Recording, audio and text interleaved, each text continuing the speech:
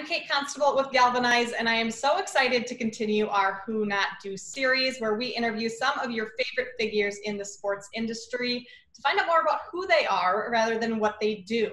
And I'm honored today to be joined by Melissa Jacobs. She's the founder of the Football Girl website and podcast, while also having worked for ESPN and Sports Illustrated.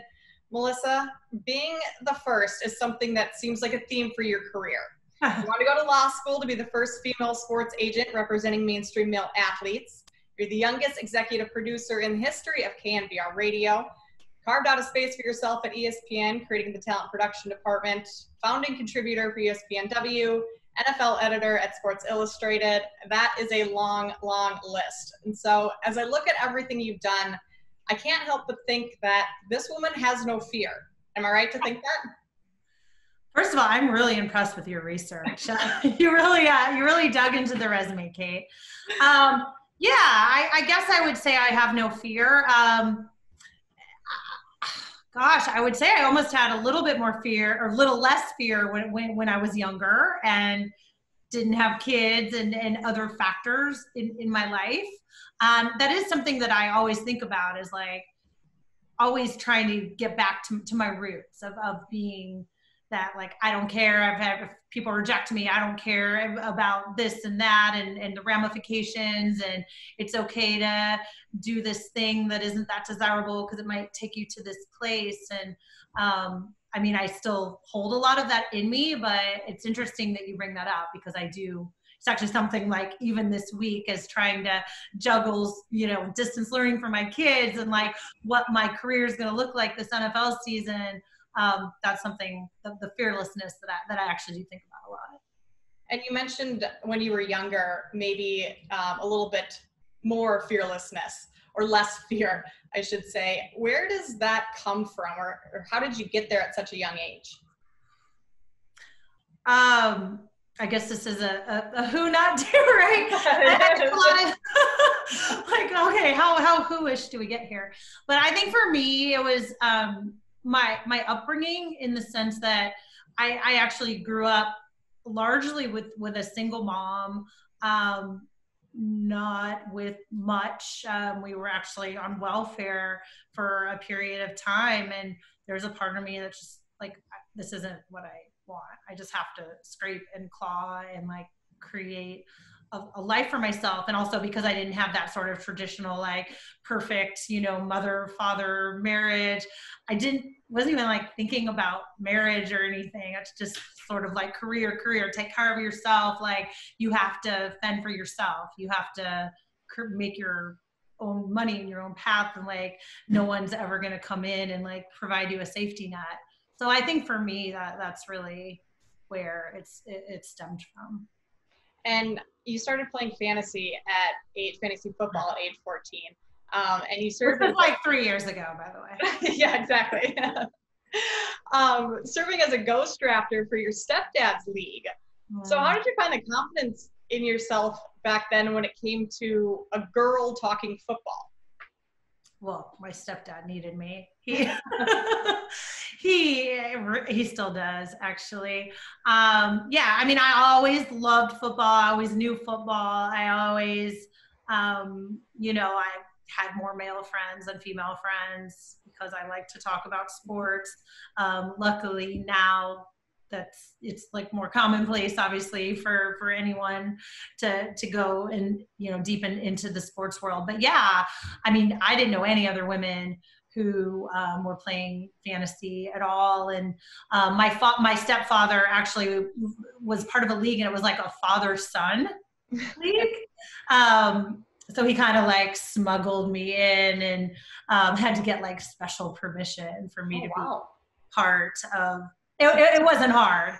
And then he started doing really well. So I was always like known as a secret weapon. But I literally, league.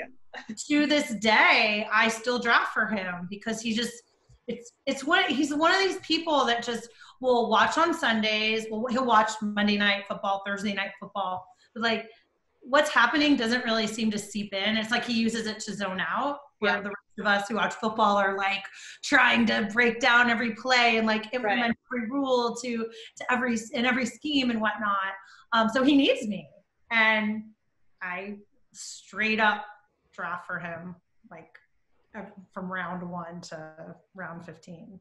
Wow. Like, so when I'm drafting my league or my team later this season, I know who to call. Exactly. Yeah. Exactly. I should start a service. That's not a bad idea. Add that to the football girl site. So my dad is no longer here. And for the past couple of years, my stepdad has been a really important figure in my life. So how much did your relationship with your stepfather shape who you are and where you are today? That's an interesting question. And I'm sorry to hear about your father.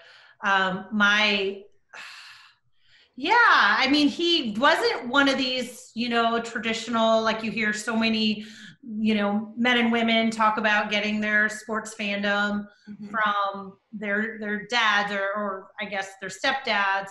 Although, like, because I run the Football Girl, I hear about a lot of like grandmas and which is awesome.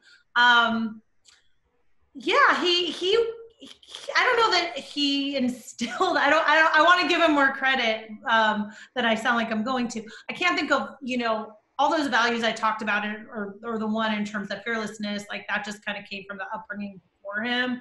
I mean, he kind of gave us some stability, but it also was like another barrier to navigate. I don't know about your relationship with your stepdad, or step parents in general can be really hard. Especially I was an only child, so it was just sort of like navigating this new person, and I had never really had, because my biological father like just wasn't around, so I just didn't really like understand this, like what the role of the man in the family was supposed to be.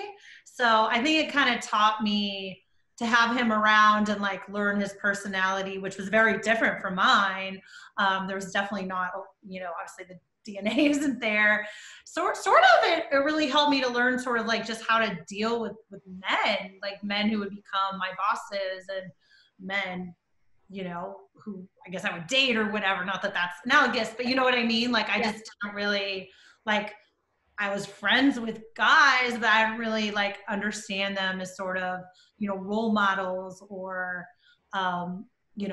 authority figures in any way. So I think he helped me sort of like instill that respect that I probably didn't really have because I don't have the greatest biological father. For women today, getting jobs in sports is so much easier. I mean, we still have a ways to go, but it's easier nonetheless because of the path that you've paved for us. So beyond anything that you have or will accomplish in your career, what you've done for the next generation of women, in my eyes, is your greatest legacy. Do you ever stop to think about that?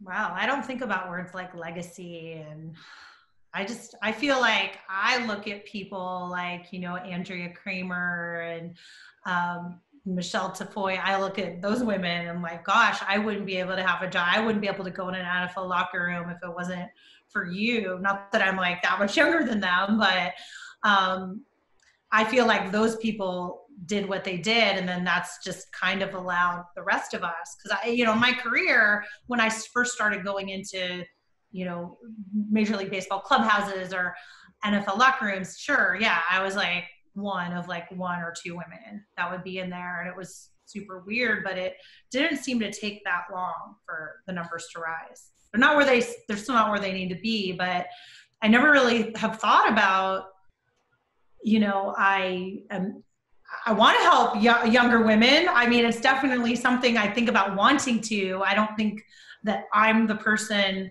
who's done that, but if I've done even like, 0.0001% of making it better by being hopefully a legitimate journalist, and showcasing that we belong there, then yeah, that's kind of getting chills right now, actually. Well, you've set a great example for me, and I know so many others. So thank you for all that you do, and thank you for spending time with me today. Appreciate learning more about who you are rather than just what you do. Thank you so much, Kate. This was really fun.